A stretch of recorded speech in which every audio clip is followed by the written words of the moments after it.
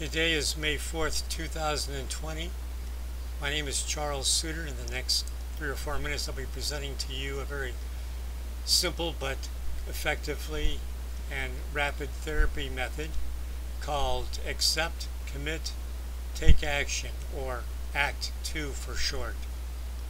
If you want more information on this method, you can refer to Russ Harris's book, The Happiness Trap.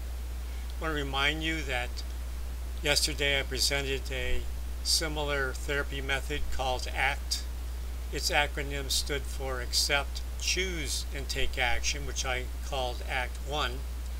The main difference between these two approaches is that ACT 1 is mainly applied after an event and you're feeling emotional distress.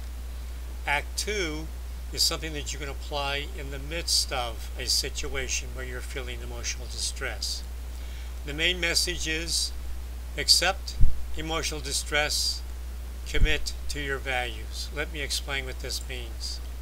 Step number 1, mindfully accept the reality of your feelings. In fact, you'll notice that to preface it, each of these steps I'm using the word mindfully. Mindfully simply means you are now an observer of your situation. You've stepped out of your normal train of thinking.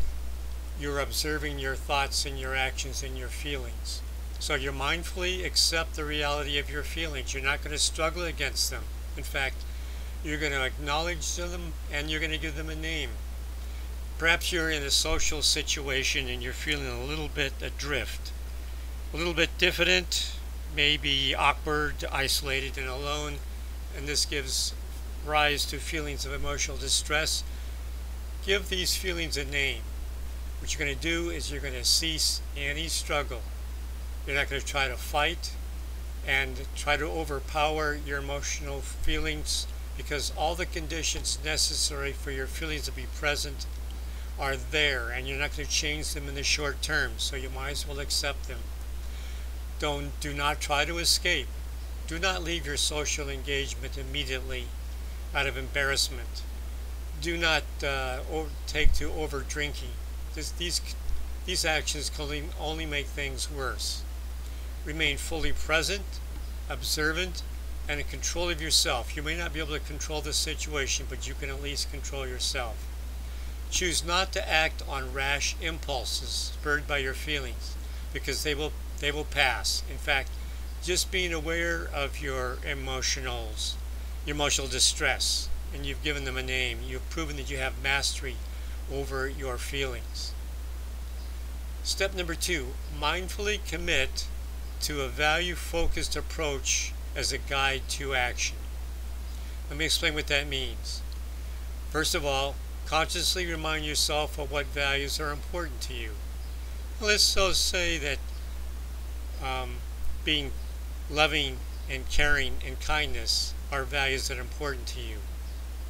Seek value fulfillment. What can you do with your being that would be in line with caring, kindness, and loving?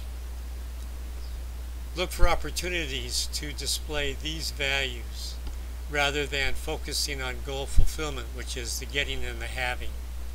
You can control your being, but you can't always control your getting and having. Fully engage with your situation, connect with your values, and to any immediate possibilities as to how you can engage your values. Step number 3, mindfully take action to realize your values. You've searched out some possibilities. You've considered what can you do here and now to respond appropriately, and now you're going to take action.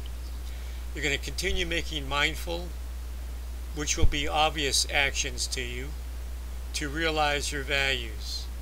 So now you're acting on your values and you are focused on what you can do in your situation, given your situation.